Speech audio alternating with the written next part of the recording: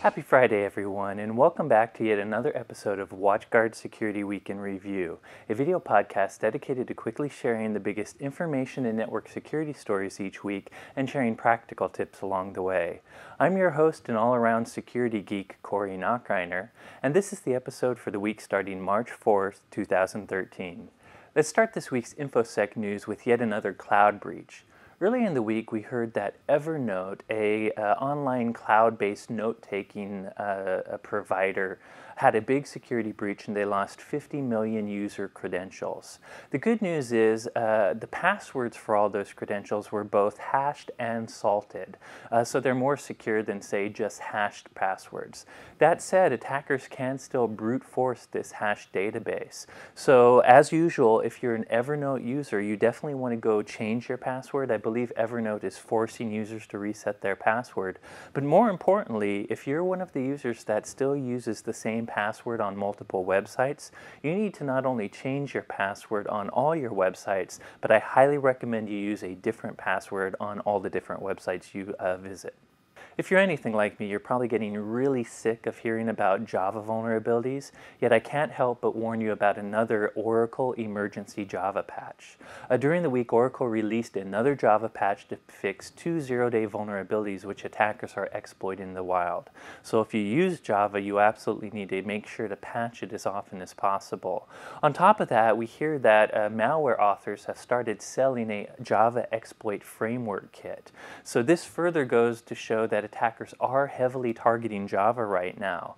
We've also seen one of the Java exploits spreading in the wild has been digitally signed using a legitimate certificate. The certificate seems to be stolen from a Austin, Texas-based group called, I believe they were called Clear Result Consulting.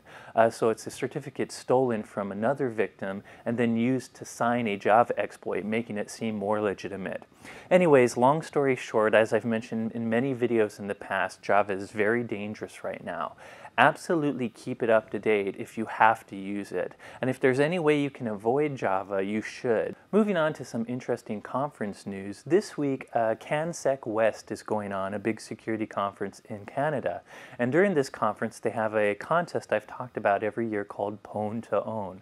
This is a contest where security researchers and hackers can show if they can hack well-known browsers, and if they do, they win money. Well, Pwn to Own is pretty much done. It went through its 2 days, and every single browser out there was pwned, essentially. So there were flaws that were found against Firefox, Chrome, the latest version of Internet Explorer, even the latest version of Internet Explorer running on Windows 8, even on the Surface Pro tablet. So every browser was exploited and hacked. On top of that, on the second day, attackers started to show new Java, Flash, and Reader vulnerabilities that still help them to take control of a browser through drive-by download-like flaws. So this contest had a record result in that the contest does pay researchers for their attacks, and they paid out apparently $480,000 worth of rewards for these attacks. So you should expect a lot of browser and browser-based plugin updates to be coming as a result of this competition. In fact, both Chrome and Firefox have moved very, very quickly and patched vulnerabilities found during Pwn to Own conference. I believe Chrome came out with version 25, which fixes some of the flaws found during this conference, and Firefox released 19.0.2, which fixed one of the use after free flaws found during this contest. So if you use Firefox or Chrome, definitely go get those updates, and if you use any browser, make sure to keep it up to date as often as possible. So let me end this episode with one of the concerning news items from the week, which was a story about the Department of Defense talking about nuclear retaliation against cyber attacks. This story came out as an article from Gizmodo, who had found a document put out by the U.S. Department of Defense. The document was called Resilient Military Systems and the Advanced Cyber Attack. And this document talks about different ways that the U.S. military and government can respond to cyber attack. But what Gizmodo pointed out very concerningly was that the U.S. government repeatedly in this document talks about retaining the ability to do nuclear strikes against people as one of the deterrents for cyber attacks. I believe they say nuclear 113 different times in this document. They do in this document talk about nuclear strikes should be last resort. The U.S. government should have other potential defenses, including cyber attacks of their own. But it is kind of concerning to me to see them talking quite openly about nuclear strikes as deterrent for cyber attacks. On one hand, I'm very happy that cybersecurity, information and network security, has started to reach an awareness level where governments and consumers, people that should be concerned with cybersecurity, are now more aware of it. But I also worry that hyperbole will drive this sort of response to cybersecurity to an unreasonable level. Right now, we still have quite a bit of problems with attribution, figuring out who's really attacking us. It's very easy to hide on the internet. It's very easy to plant false flags. So I don't want anyone going crazy with their response to cyber attack, with strike back, as it were.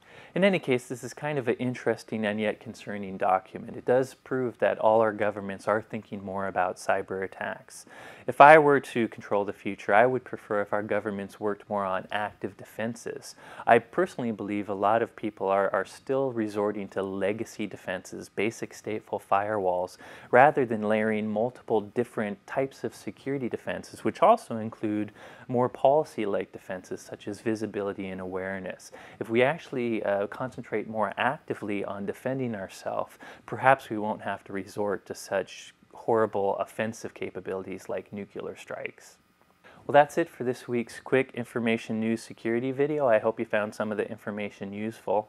As always, please follow the WatchGuard Security Center blog to get very up-to-date news on whatever's happening in the security world. You can also follow us on Twitter.